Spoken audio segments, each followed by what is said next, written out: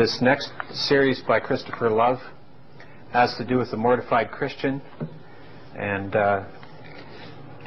there are 10 sermons in this series. The text is Romans 8:13. For if ye live after the flesh, ye shall die.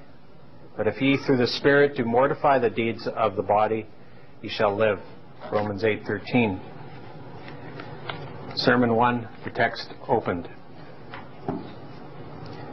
Moses said to Israel in Deuteronomy 30:19, I have set before you life and death, blessing and cursing. Therefore choose life, that both thou and thy seed may live. This is the sum and scope of the subject I am now to treat, a treatise that may not only invite but crave your serious attention and consideration, for they are matters of great concern of life and death. If you live after the flesh, you shall die. But if you through the Spirit mortify the deeds of the body, you shall live. The chapter out of which my text is taken contains in it the great charter of a Christian, wherein are enrolled the many privileges of believers. And yet among them, here and there, are mingled and interspersed many fearful threatenings and denunciations. Among these, one is in my text. If you live after the flesh, you shall die. I shall not stand long upon the explication of the words, as they are very plain and obvious to the weakest capacity. If you live after the flesh. All men who are alive live in the flesh, but no man should live after the flesh. To live after the flesh, that is, after the sinful motions and corrupt dictates of nature, implies these three things. First, continuance and constancy in a way of sin. It is not said, if you do after the flesh you shall die, for the best of God's children do. Yet they do not live after the flesh. They do not make a trade of sin. To live after the flesh signifies a continued act of sin. Second, it notes not only constancy and continuance, but also complacence and delight in sin. Men are wont to rejoice in life, and so to live after the flesh implies a delight and complacency in sin. And third, it implies a great deal of industry and labor in the ways of sin. It is one thing for sin to follow after you, and another thing for you to follow after sin. The apostle says in Galatians 6:1, Brethren, if any man be overtaken in a fault, ye which are spiritual, restore such an one with the spirit of meekness. Sin runs after a godly man and overtakes him, but a wicked man runs after sin and overtakes sin. It is one thing for corruption to dog you, and another thing for you to run after sin and satisfy the desires of the flesh and of the mind. To live after the flesh denotes constancy, complacency, and industry in the ways of sin. The corrupt dictates and motions of the body are called flesh for these reasons. First, because sin is in the flesh as well as in the spirit. The members of the body are corrupt as well as the soul, James 4:1. Second, because sin is naturally as dear to a man as his own flesh, and hence it is compared to the right eye and the right hand.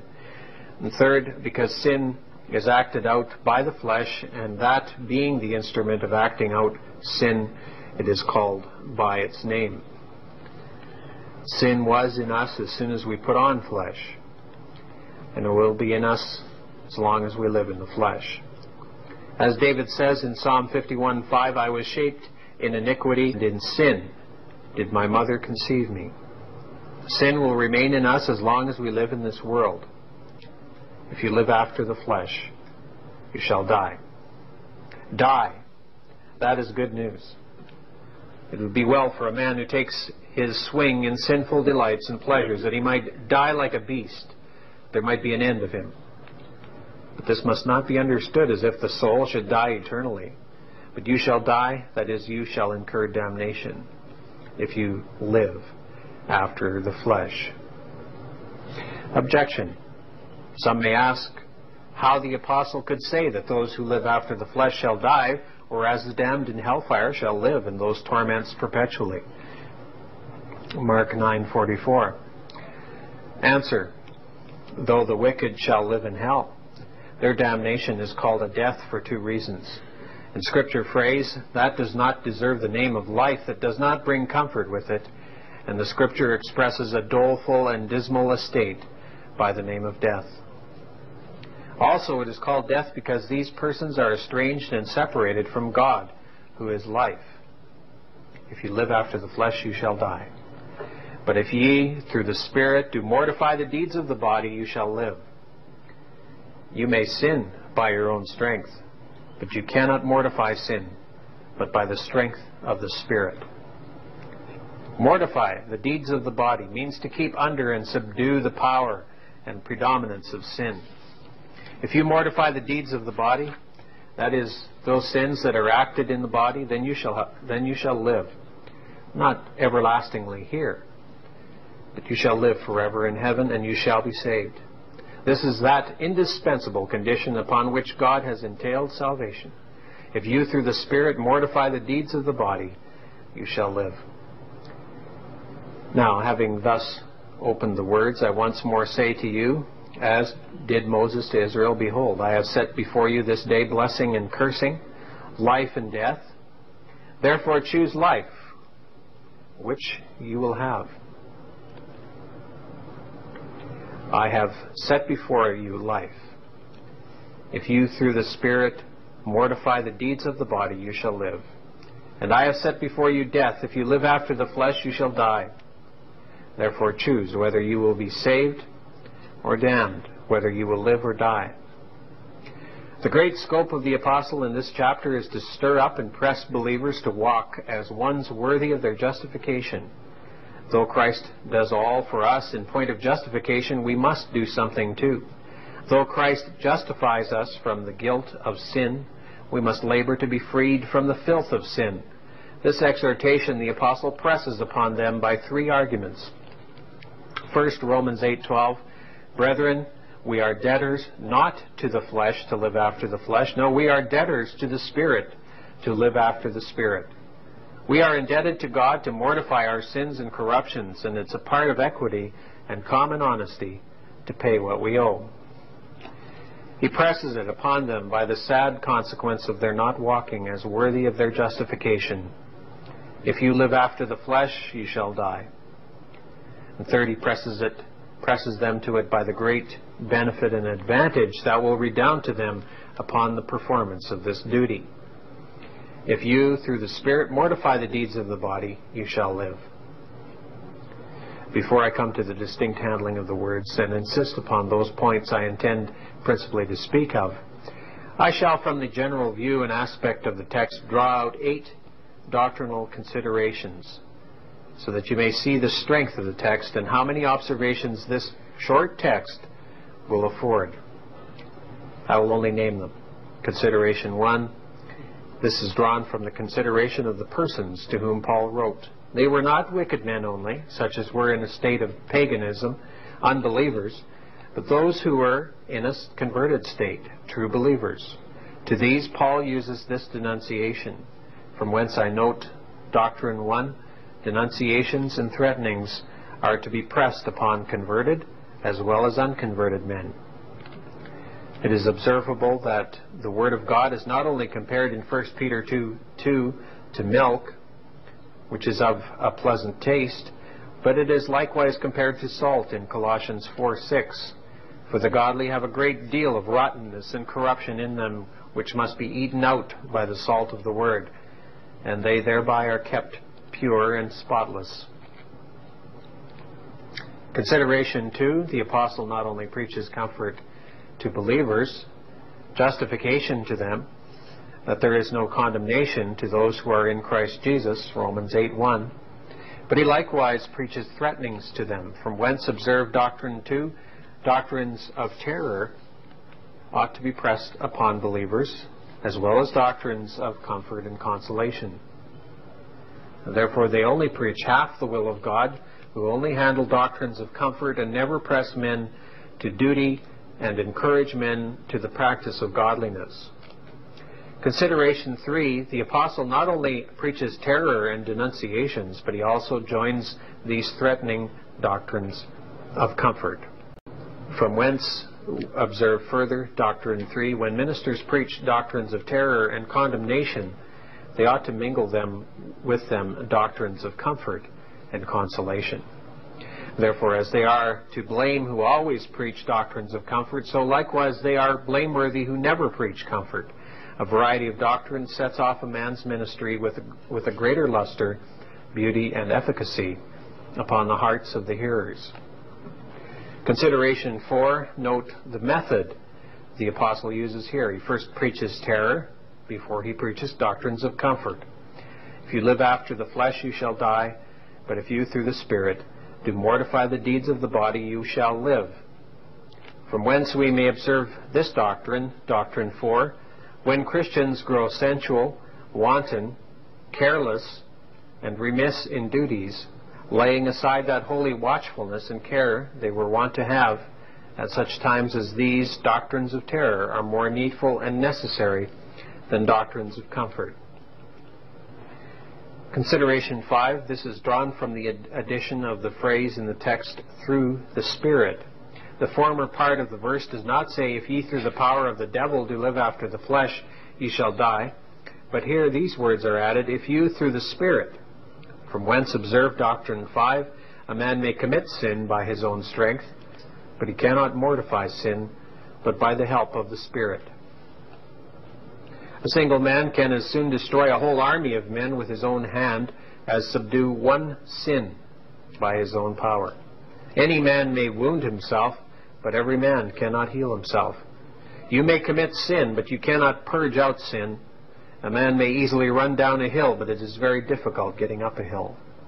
A man may easily commit sin, but he cannot mortify sin except by the strength of the Spirit. Consideration 6, if you through the Spirit do mortify the deeds of the flesh, observe that Doctrine 6, in every regenerate man there are some deeds and reminders and relics of sin and corruption still left. Consideration 7, from the same phrase we may learn, Doctrine 7, Christians stand in need of mortification as well as other men.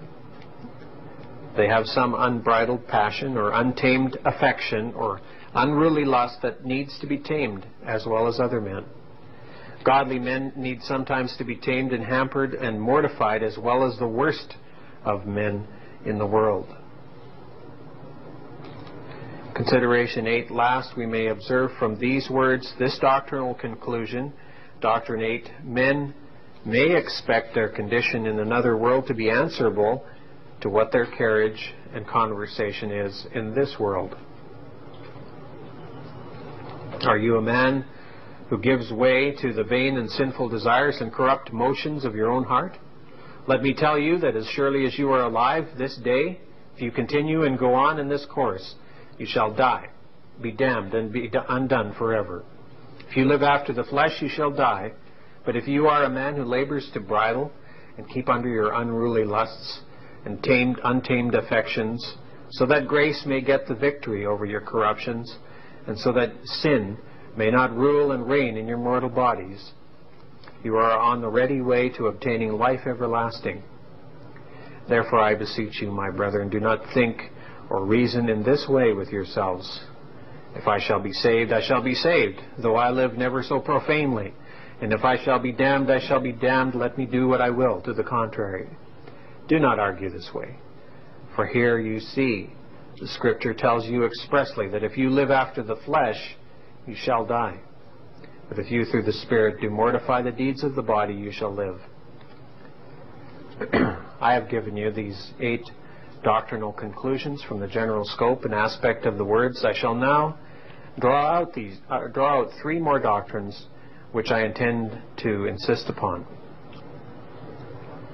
If you live after the flesh, you shall die.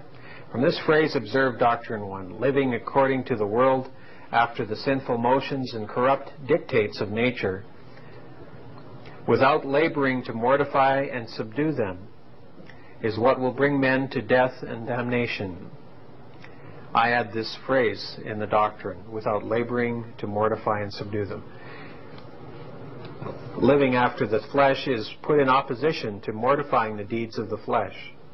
If you live after the flesh without endeavoring to mortify and subdue the motions of it, this will bring you to death and damnation. Galatians 6:8. He that soweth to the flesh shall of the flesh reap corruption, but he that soweth to the Spirit shall of the Spirit reap life everlasting. By sowing to the flesh is meant following after the desire of the flesh, and such as do this shall thereby reap damnation. You who have your seed time in sin shall have your harvest in hell. You shall inherit damnation and hellfire forever. If you sow to the flesh, you shall of the flesh reap corruption. I shall speak to this doctrine only in this one sermon, because my intentions are principally to insist upon the other branch of the text. If ye through the Spirit do mortify the deeds of the body, ye shall live. Therefore I shall only answer one query and then give you a practical use. Question: some may say, if it is so that those who live after the flesh must die, then how may I know and be assured and satisfied in my own conscience that I am a man who lives after the flesh, and that sin is not subdued and mortified in my soul? Answer: I shall give you 6 general means how you may know whether sin is unmortified in you or not, by your carriage both before and after the commission of any sin. First, by your carriage before the commission of any sin. When there is a longing and hankering desire in your soul to commit sin, and a studying and contriving how to act, hereby the Scripture describes an unmortified man. Psalm 36:4, he deviseth mischief upon his bed. He setteth himself in a way that is not good.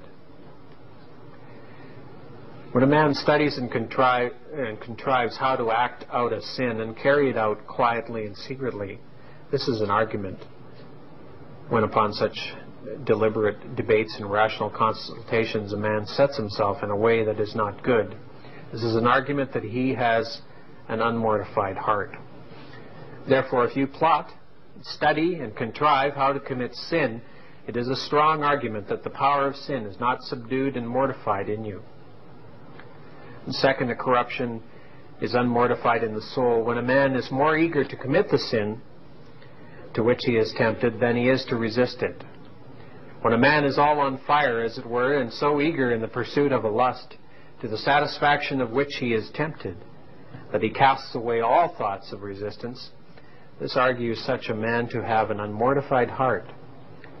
A godly man who has the power of mortifying grace upon his heart may fall into the same sins as you do, yet he encounters them and takes more care how to resist sin than to act it out. Now, it may be all your thoughts are taken up on how to satisfy your lust and commit this sin with secrecy, but not at all to resist it, and this is a sign of a very unmortified heart. And third, when men never vent and put forth their strength in prayer against these corruptions to which they are most subject, and are assaulted with one sin one day and another lust another day, and yet never go to God by prayer to beg for strength and mortifying grace to resist and keep under these corruptions, this is a sign of an unmortified heart. In Psalm 51:15, David says, O Lord, open thou my lips. One observed from this that as long as David lay under the guilt of his sin, all that time his mouth was shut. He could not pray to God. And therefore, after he had confessed his sin, he begged God to open his lips so that he might show forth his praise. As long as your mouth is shut so that you cannot pray against your corruptions, it is a sign that sin is not yet mortified in you. Fourth, when corruptions and temptations to such and such sins most trouble and disturb you in holy duties, when a man is in an ordinance and a lust shall tempt him there and fill his heart full of wickedness and worldly mindedness, when sin and corruption so seize your heart that you cannot tell what a minister says in a whole hour, this argues that you have a very unmortified heart. In Jeremiah 23:11, God says, In my house have I found their wickedness. When you give way to sinful thoughts and covetous imaginations in God's house, in the midst of holy duties, This discovers not only an unmortified, but a very impudent heart. The devil ravishes and deflowers you even in God's presence. Many young men come to church to look after and gaze upon handsome women, to cherish their lusts and speculative wantonness. Take heed of this, for it is an argument that you live after the flesh when you give way to such sinful temptations in holy duties, when you should be attending God in His ordinances. Fifth, it is an argument that sin is unmortified in your heart when calling to remembrance your former sinfulness does not humble you, but rather stirs up your corruptions afresh in your heart to plot and contrive how to commit the same sins again. It may be that you have been a drunkard in former times, and now you call to mind this sin with delight and study how to be drunk again. Or perhaps you were an old fornicator or adulterer, and now you remember it and contrive how to commit this sin again. This is a sign of an unmortified heart. Ezekiel 23:21, thus thou callest to remembrance the lewdness of thy youth, in bruising thy teats by the Egyptians for the paps of thy youth. The children of Israel, by calling it to remembrance their adulteries in Egypt, fell again to their sinful pleasures.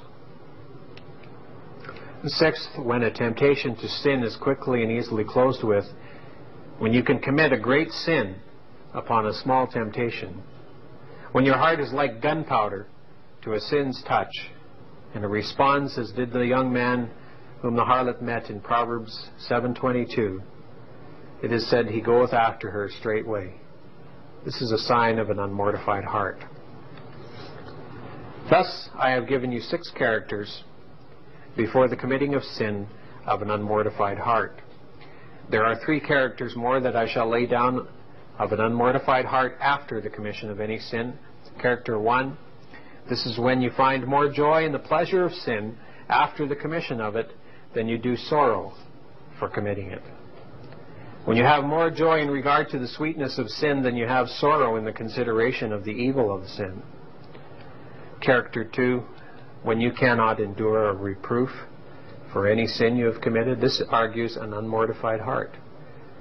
When men are like nettles, that if you touch them ever so little, they will sting you. So when you are told of your drunkenness or uncleanness or the like, you cannot let it go, but rage, brawl, and wrangle. This shows that you are asleep and dead in sin. When you cannot endure a reproof, nor abide to be wakened out of it, when you cannot abide, it should be spoken against. It is a sign that you love sin well. James 1:19, let every man be swift to hear, slow to speak, slow to wrath. When the word of God reproves you for a sin, you should be slow to wrath, not apt to be enraged at every reproof, but to receive with meekness the engrafted word that is able to save your souls. Verse 21. An unmortified heart is very ready to storm and fume and fret when he is reproved.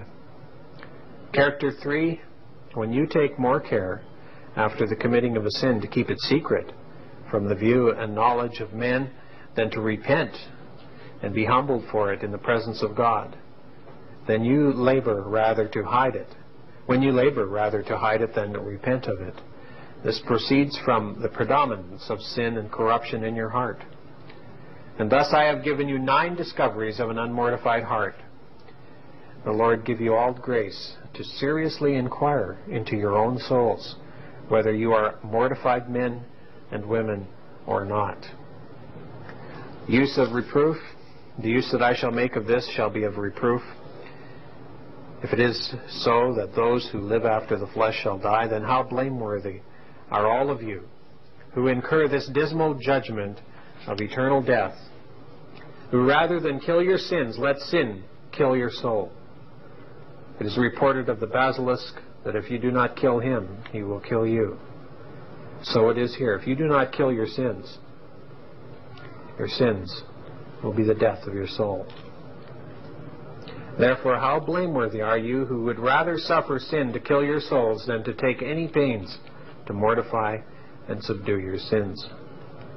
I have read of a man who loved a fox so much that notwithstanding that the fox had pulled out the bowels of one of his children, he would not part with it. I fear there are many of you who harbor such ravenous lusts and corruptions in your hearts that will destroy your souls. Yet you will not part with them, but suffer them to rule and reign in you, never going to God by prayer to beg for mortifying grace, to subdue and keep them under. Thus I am done with the first branch of the text. If you live after the flesh, you shall die.